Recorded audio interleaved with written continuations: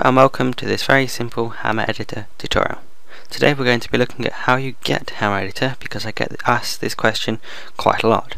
So first, go to your Steam and go to Tools tab and install Source SDK, and I've already got this installed.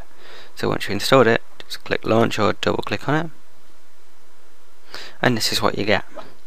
Okay, down here is the most important bit to start with. This is where you select the game that you want to make a map for.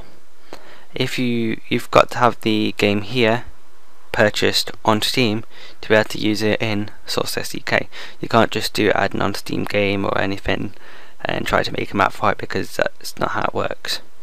Okay, so down here you choose the engine version, Half-Life Episode 1, and I'm going to use Half-Life 2. What I use the most. Use this for Garry's Mod mainly. So yeah, I use that one. Then you double click up here on Hammer Editor, and this is what you get. Okay, so this is basic simple. So thank you for watching. Look out for more tutorials on how to get started with Hammer Editor. Thank you.